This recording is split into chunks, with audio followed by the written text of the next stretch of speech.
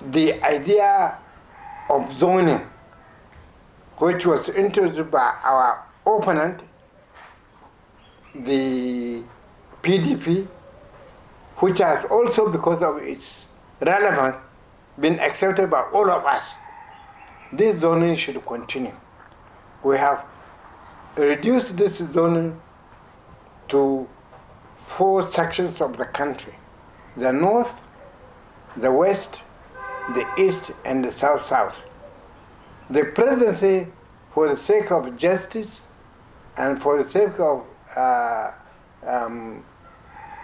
feeling of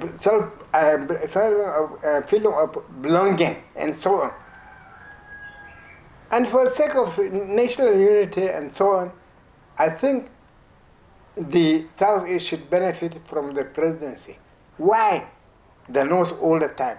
Why the Southwest that have experienced one, the South-South one? Why exclude the South-East that has never had it? And you feel still that they are Nigerians and they have the sense of belonging. No, it is not. If you really want justice, national unity, and national cohesion, the presidency should now go to the Southeast.